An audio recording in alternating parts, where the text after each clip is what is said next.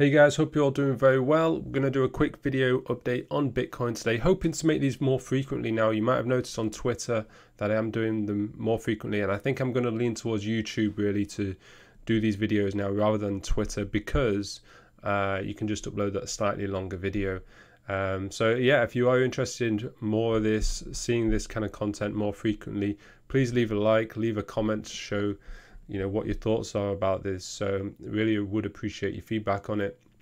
But yeah, just focusing on the price action now. So as per the last video, we're looking for this downward target of 13.5k, and the question is really how high up we can come before we drop down. All right, so I mentioned yesterday on Twitter that there was a chance that we could push up to 24k because we had a relatively strong day yesterday, breaking above some key resistance. However, we've got to take into account the high time frame resistance, which is really the median line of this pitchfork coming down. Okay, so if we zoom in, we can have a look at that a bit closer here on the 4-hourly.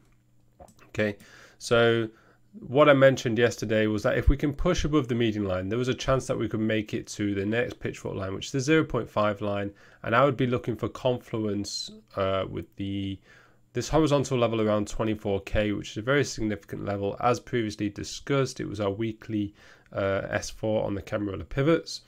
It was our previous downside target, and it would make a very nice linear zigzag move up to here to complete a dead cat bounce. However, I did mention, we're in a strong bear market, and so there is a chance that this median line just pins us right down. And I think that's probably what we're seeing here. We saw a big rejection today again at the median line, which we can see better on the, might be better going to the 15-minute time frame to look at this one. So here it is. So yeah, you can see median line just absolutely pinning us back down here, and we can actually put on a smaller pitchfork just to see how this price action is being held. So this is a modified shift. This pitchfork seems to be holding price action the best, which again suggests that it's corrective price action.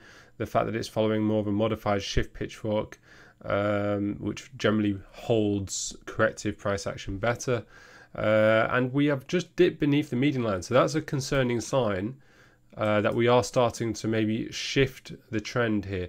Of course, the trend hasn't completely broken until we break this lower warning line, but the degree of rejection, the speed of it coming in at major resistance here tells me that very likely we are going to continue this downward trend. And we can also see a bit of a setup developing over on Ethereum. If we have a look at that on the, let's go on the 1-hourly for this one. You can see a little bit of a head and shoulders forming here. So left shoulder, head, and then right shoulder here. And the shoulders are almost equal in terms of where they came up to. So Ethereum also setting up with a head and shoulders pattern again. It would be a bearish setup here. So just coming back to Bitcoin.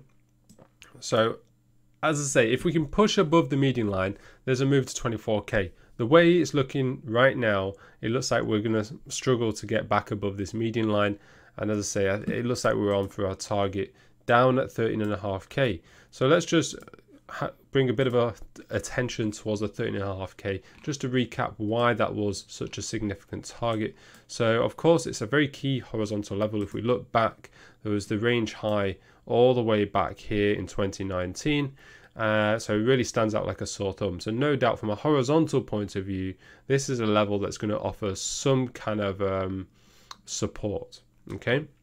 On top of that, you've got lower median line confluence with this big pitchfork that's really holding price action the best right now.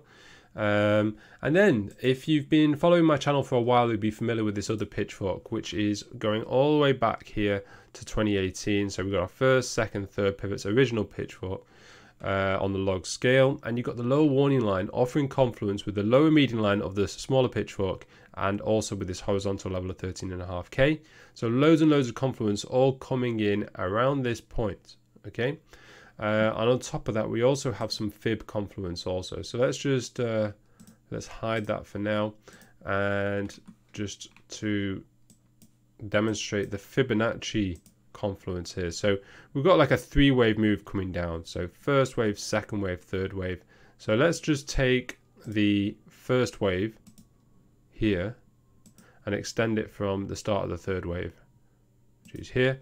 So as you can see, you got your kind of 1.618 region here, 1.618 extension coming in and around this point also. And then if you go on the linear scale, you can also see that again, you got the one-to-one relationship down here. Okay, so loads and loads of confluence in and around this point. And of course, it is an important level. It's a significant degree of retracement because it is an 80% retracement from the all-time high coming down to this point. Okay, and if I mentioned in the previous video, that's usually the bare minimum that Bitcoin will retrace following a 5-wave parabolic move to the upside, which we're pretty much in agreement that it has done that now. So this 69k top certainly looked like a 5-wave completion, especially considering the degree of this retracement. But it's come down to what, 70% retracement. But as I say, classically it will come down to at least a bare minimum of 80% and can very easily come down to 90%. So yes, it could come down further, all the way down to 7k, but for now this looks like a target. We could form a bottom here, or we could just get a big dead cat bounce and then come down to 90%. Of course, the other option is we shoot through it. But the point is, 13.5k, we will have to see how price reacts, because no one knows for sure what is going to happen. People will have their ideas and their probabilities will differ, but bottom line is nobody knows for sure. Okay, what is pretty apparent right now and is looking very, very probable is the move from the current price of around 19k down to 13k. That is a big move in itself. There's a much higher probability of that than any other move that I can see right now. So it's a pretty exciting setup. It sets up a very big drop. Okay. So the other thing that is important to take into consideration is what is happening in the stock market. The stock market obviously is really important right now because we're talking about being on the verge of a recession, which obviously when you get the second quarter GDP results, we'll be able to confirm whether it is a recession or not. People are saying we're already in recession, you don't need to wait for these GDP results. Well, technically you do, yeah, that information is all going to come out very soon. Recession or not, the economy is clearly struggling, okay, and it's likely to struggle for a good while. And yeah, the stock markets are important to monitor because it tells you whether we're in a risk on or risk off sentiment, which will have an effect on all other markets, not just stocks. So if we just take a look at, I've been following NASDAQ mainly for the US indices just to monitor stocks, just because I really like the way the chart is setting up from a TA point of view. So this pitchfork post-financial crisis has held the price action really, really nicely. Only had two little blips outside the lower warning line previously, but otherwise really holding the price action well. You can see we were so overbought when we came into this upper warning line here, right at the top of the extremity of the trend. And now we currently sit around here, which we'll see if we're going on the daily, we can see a bit better. So we're here testing this lower warning line. So the question is, are we going to get a big bounce off this lower warning line, or are we just going to break it further? The way it's setting up, it looks like every move up is corrective, 3-wave-ish, setting up for a next move down to take out the previous lower low. So if we come in on the 4-hourly, we can see that a bit better.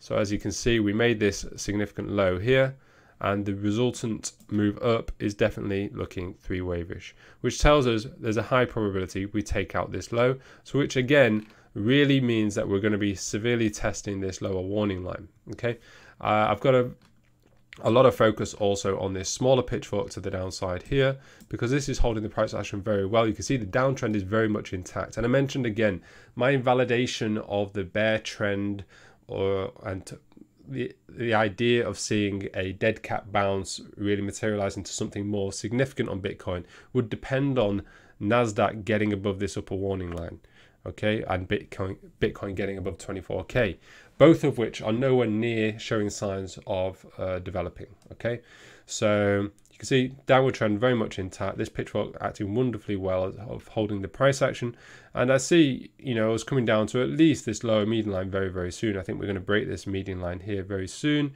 Even if we're going on the 15-minute, we can see pretty impulsive move down, 3-wave-ish corrective bounce, and again strong rejection. This is correlated with the rejection in Bitcoin off of that median line that we've previously discussed.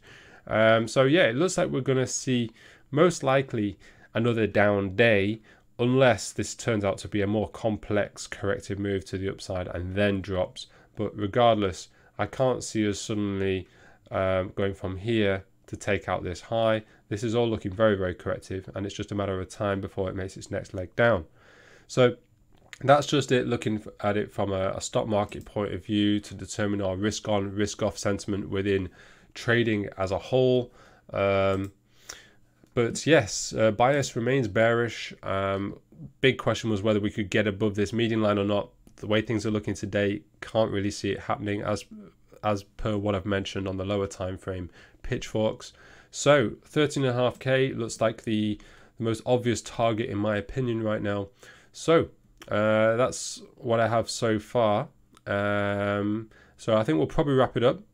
And yeah, if you are keen to further your education, do check out, for example, my Elliott Wave videos, my Elliott Wave tutorial, which I'll put a link to at the end of this video. And until next time, take care.